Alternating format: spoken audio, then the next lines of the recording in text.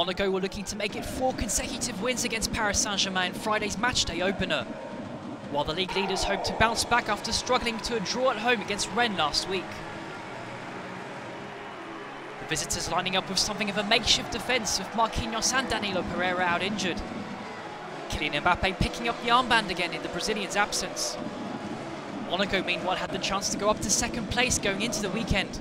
The hosts very much back in the Champions League race after wins on the road against Nice and Lens. Luis Enrique's men with one eye on their European tie in midweek. And it was Monaco who nearly drew first blood. Maghnes AKLIOUCHE winning the ball in midfield before Ben Yedder played it to Balogun. The American looking to sneak it in from an angle, but Donnarumma could parry it away.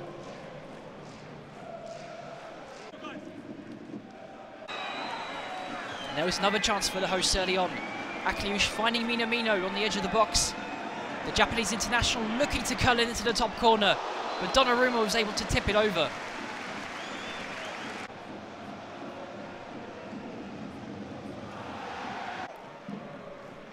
Adi Hütter's men were still on the front foot as Golovin played AKLIOUCHE through one-on-one.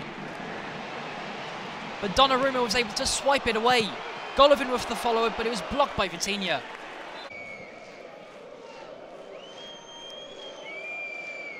Relentless pressure from the hosts in the first half. And the Monaco attacks kept on coming as FOFANA found AKLIOUCHE. The midfielder unable to hold on to the ball, but Ben Yedder was able to recover. Beat Beraldo in the box and try his luck. But it was another Donnarumma save. Stretching out a leg to keep the Frenchman out.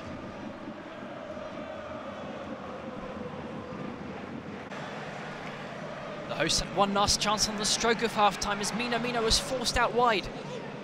Played it back to OUATTARA, who beat Hakimi.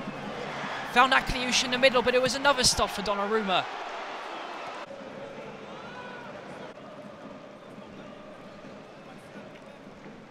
The Italian very much the standout player of the half, as his team struggled to contain the waves of Monaco attacks.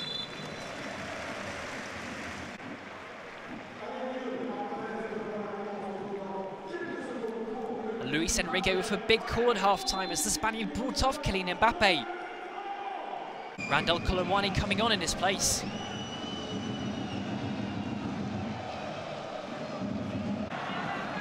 And there was another substitute in Bradley Barcola who was looking to push PSG forward. The winger weaving his way through before trying his luck, but MAJECKI was able to gather it safely.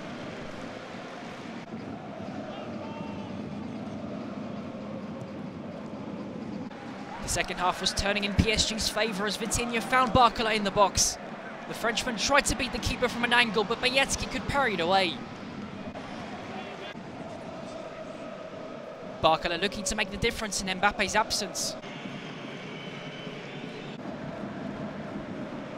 And the PSG attacks kept on coming as Nuno Mendes looked to make things happen on his return from injury.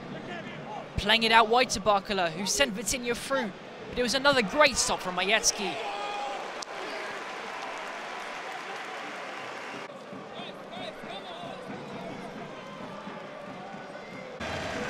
And there was no way through for either side in the end. Both goalkeepers turning in standout performance in the clash between first and third. PSG were unable to break down a solid Monaco side with or without their top scorer, as the league leaders stuttered to a second consecutive league draw on the eve of their trip to the Basque Country in midweek.